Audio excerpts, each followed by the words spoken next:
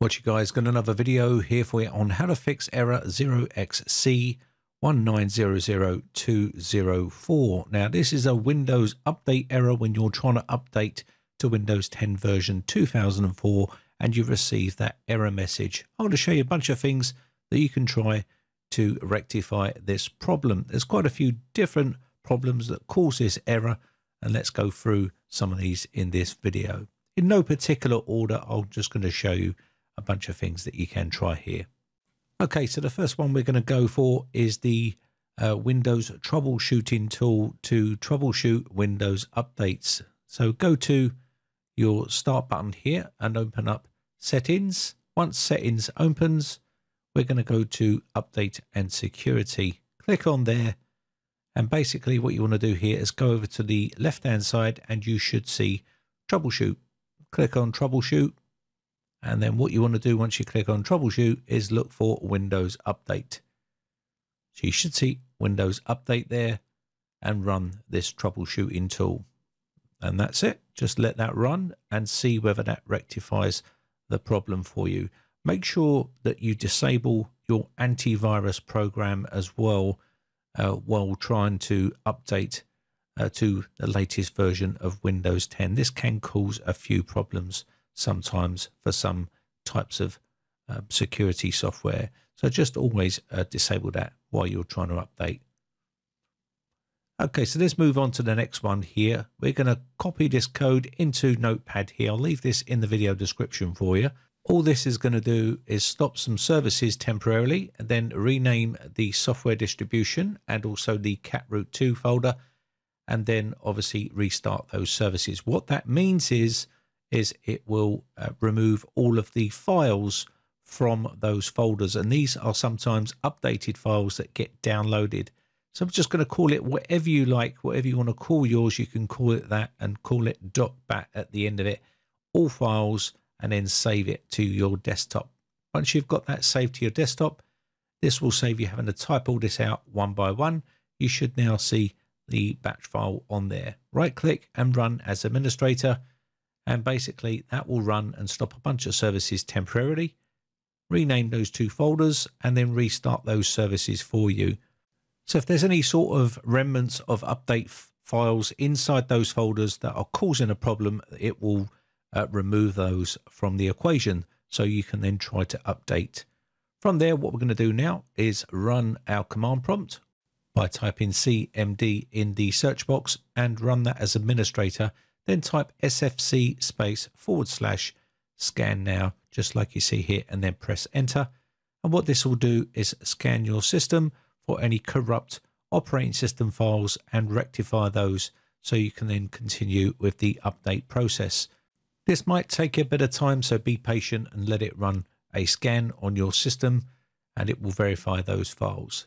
Next up, we can try the dism command, which is the dism /online /cleanup and then dash image and then / and then restore health, and run this one, and then you can try to run your Windows update again and see if that rectifies the problem. Now you could leave this one till the end if you wish. If you want to do that, you can do. This does take a bit of time, but sometimes this can resolve a lot of problems as well. So we'll let that run. Now, next up, you can go to the Microsoft website and do an in-place update here by clicking on the update now. And this will take you to the little file here, which you can download, which is the update assistant. And basically, it will try to update your system. It will scan your system and basically let you update from here, just in case there's some sort of problem. You can see it's saying, do you want to update to the latest version of Windows 10? Now, I get a lot of people getting confused with updates of features and updates of security updates. You really don't want to stop security updates. They're not the same as big feature updates like Windows 10 2004.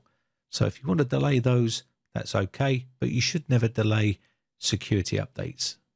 Hope that clears that one up. So let's move on to the next one, which is having no space on your hard drive. I see this quite a lot. People have got a very full hard drive, and when you try to roll out an update, there's no space left on the drive for you to run an update, and it will just fail. And you might get a different error code for that one. So just make sure you got plenty of space on the drive for the upgrade to go through. Okay, so let's open up the registry editor by typing regedit in the search box here, and you can go to this location that you see on the screen. Now, what this error code causes is when you're using two different types of language. So maybe you're bilingual and you use, for instance, English, and you're using, say, German or Russian or Chinese or whatever it is as your secondary language, and that is now installed, and you're trying to run it while you're on your secondary language instead of your default language. This can cause a problem, and sometimes by having it on your secondary language instead of your default language, which will be English in this case, then you will sometimes get this error code. So just make sure that you are running the language 0409, and that is the default install language of English United States. You want to make sure that is on there, and hopefully that will resolve your problem. I've not seen that problem, but apparently it is a problem for some people.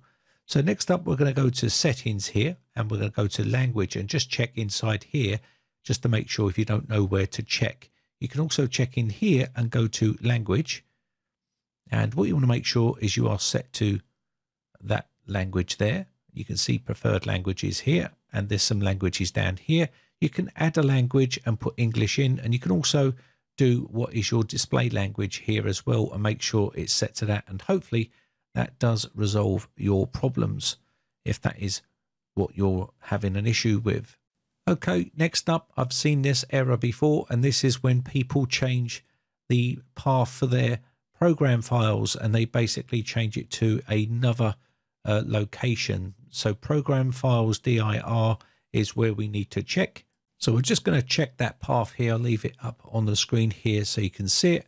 And then basically you need to navigate to that location and then look for program files dir on the right hand side here. And this is your program files directory, and you need to make sure that that is set to the default, which is c:/program files.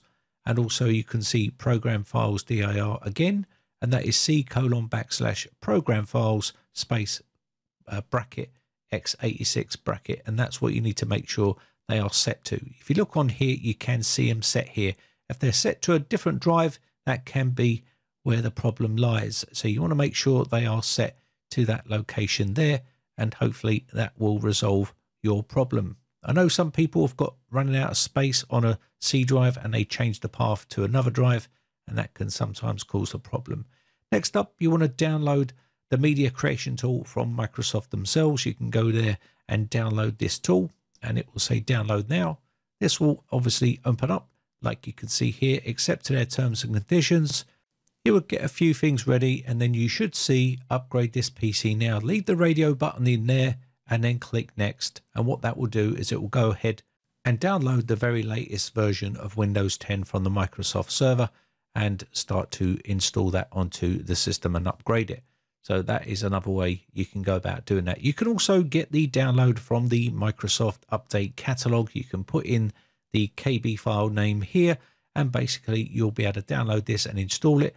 But by now, I reckon you would have found a way to resolve this problem by following some of these fixes, and hopefully you'll be able to get the latest version of Windows 10. Hope this one helps you out. My name has been Brian from briteccomputers.co.uk.